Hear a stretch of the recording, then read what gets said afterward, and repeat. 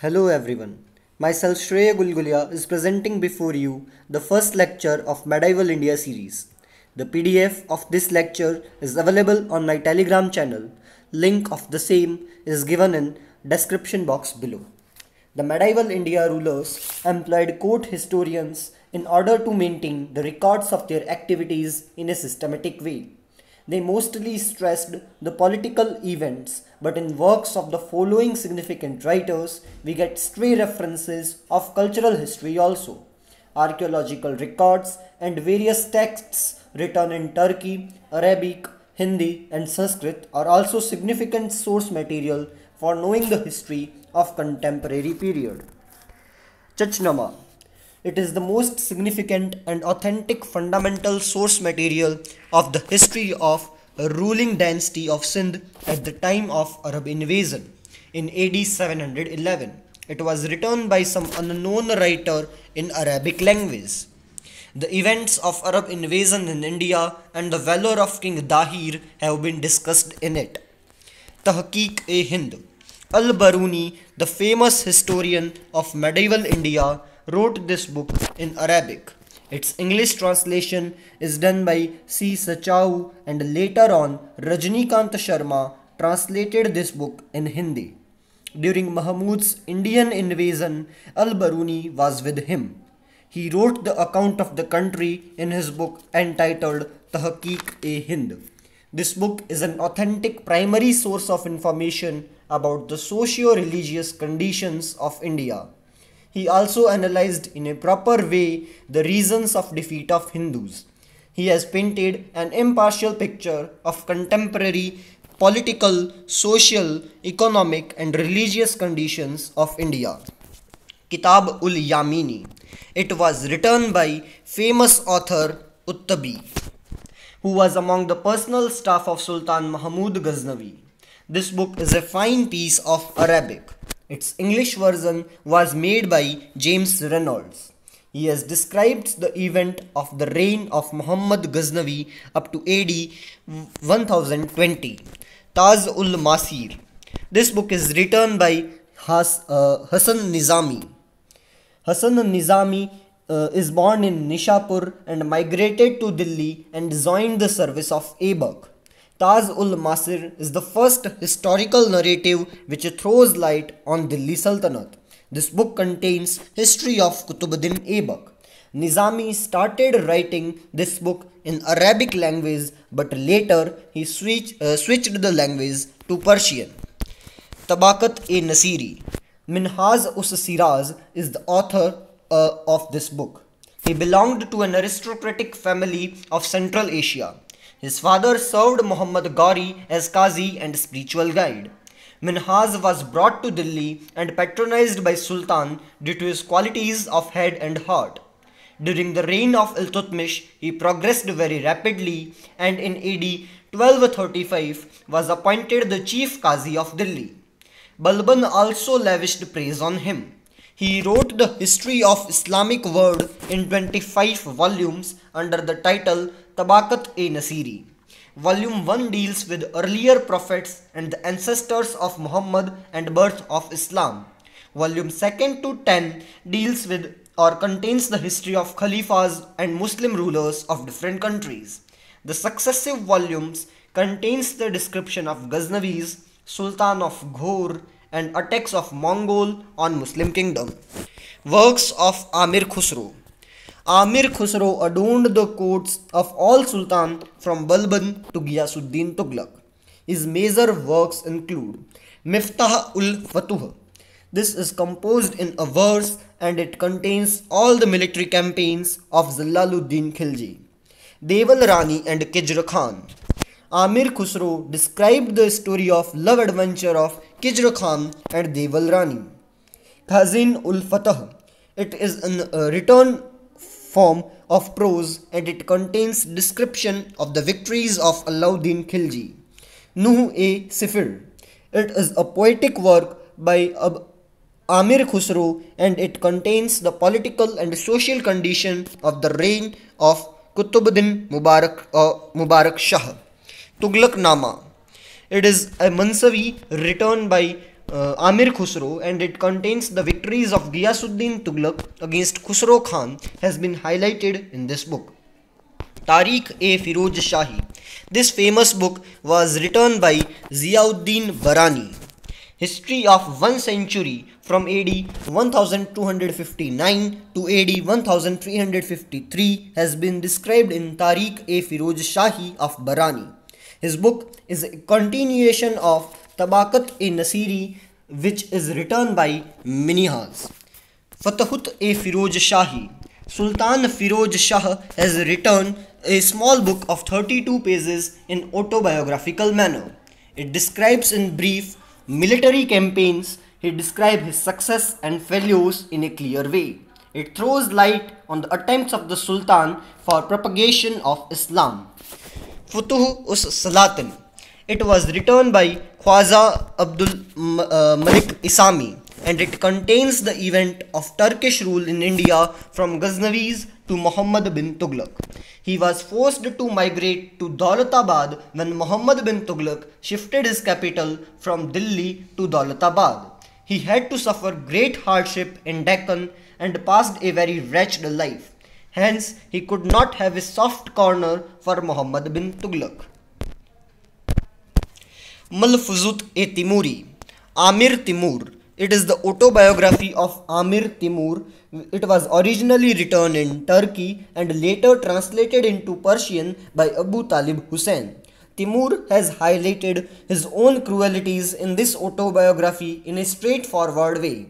It also provides significant information about the history of later Tughlaq rulers. Tariq-e-Mubarak Shahi, written by Yahya bin Ahmad. It is the only book that contains the history of Sayyid dynasty, but it also contains the history of Muhammad Ghori and his succeeding rulers up to the third ruler of Sayyid dynasty. Kitab-ur-Rihla.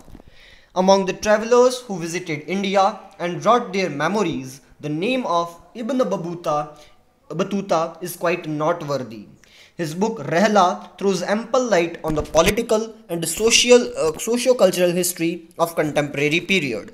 Rihla was originally written in Arabic and it is translated into English by Mahdi Hussain.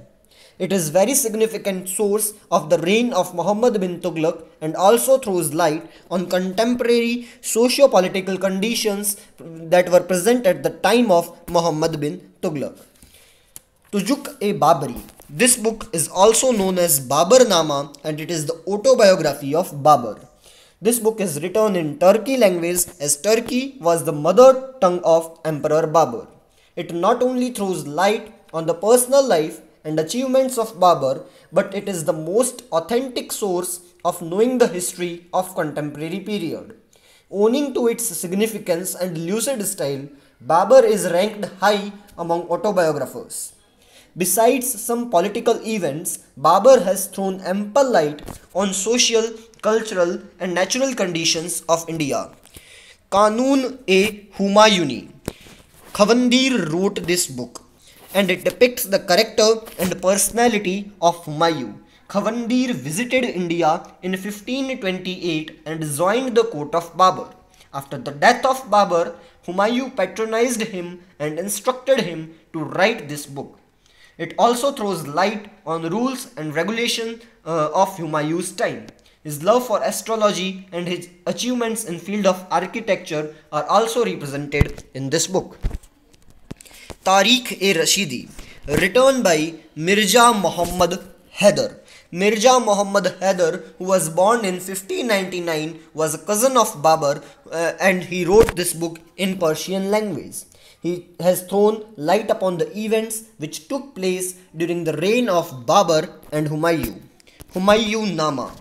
Gul Badan Begum, daughter of Babur and real sister of Hindal, wrote this book in Persian language during the reign of Akbar.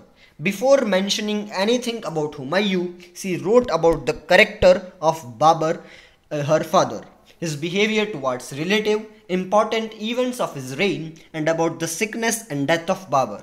She also mentioned various events of the reign of Humayun up to 1555 AD. Tariq-e-Sher Shahi, is written by Abbas Khan Savarni in Persian. He was a man of literary taste and agreed to write an account of achievements of Sher Shah Suri at the instructions of Emperor Akbar. He has also thrown light on the career and administration of Sher Shah Suri. Tariq-e-Daudi Abdullah of Aligarh has written this book, and this book was written during the reign of Jahangir. This book consists of the event of Bahlol Lodi to Sher Shah Suri. Next book is Akbarnama. Akbarnama is written by Abul Fazl and it is divided into three parts. The first part contains the reign of Amir Taimur to Humayun, and in the second and third part, the learned author has thrown light on history of the reign of Akbar up to 1602 AD. Aine Akbari. It is also written by Abul Fazl and this book was published by Asiatic Society of Bengal. This book is also in 3 volumes and it is translated into English by H.S. Jarrett. Tabaqat-e-Akbari, written by Nizamuddin Ahmad. He was appointed as the post of Mir Bakshi in the court of Akbar. It contains the event which took place between AD 1193 to 1594. It contains the event.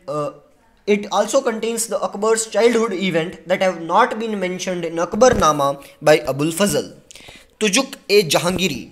This is the autobiography of Jahangir, the most significant source of information about the reign of Jahangir. Jahangir have followed the footsteps of his ancestor Babur, resorted to strenuous work of writing his autobiography and penned the history of early 17 years of his reign with his own hands. But later, due to his illness, he deputed Mutamaid Khan for completion of his work. It contains detailed account of battles, conquests, appointments and dismissals of civil and military personals. It being an autobiography throws ample light on the character and personality of Emperor Jahangir and also highlights his weakness. But he has not mentioned details of his own revolt against his father. The author has also depicted the economic and natural conditions of India in a very lively way. Iqbalnama.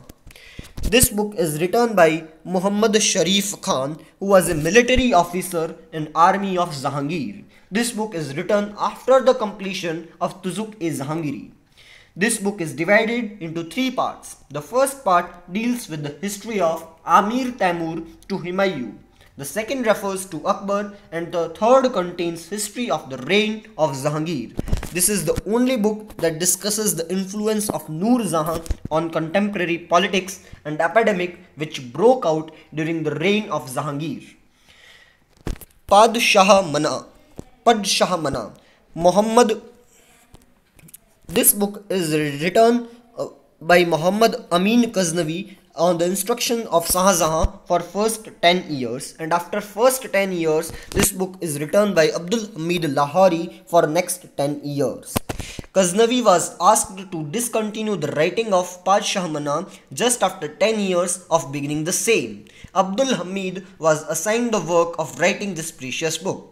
History of next 10 years reign of Shah Jahan is written by Abdul Hamid and it contains the splendor of the court of Shah Jahan, daily routine of Shah Jahan and distribution of various posts to noble, amirs and scholars. The last part of this book is written by Muhammad Waris. After Abdul Hamid Lahori had grown quite old, Waris, who was a disciple of Lahori, completed this book. He has paid due attention to dates and the chronology of events. Hence, the creation of Waris is an authentic work for knowing the history of contemporary period. Alamgir-Nama.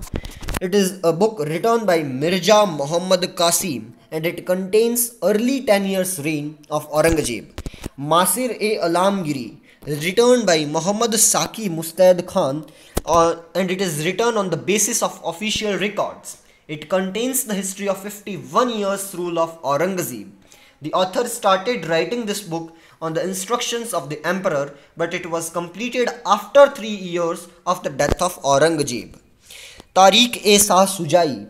It was written by Mir Muhammad Masoom, who was in service of Prince Suja, who was the son of Aurangzeb. As Mir Masoom was in service of Prince Suja, he had access to official records, hence has vividly described the events that took place in imperial court. It is, however, an important source of knowing the history of contemporary period. I hope you liked this video. If you do, then please share and subscribe to my channel. Thank you.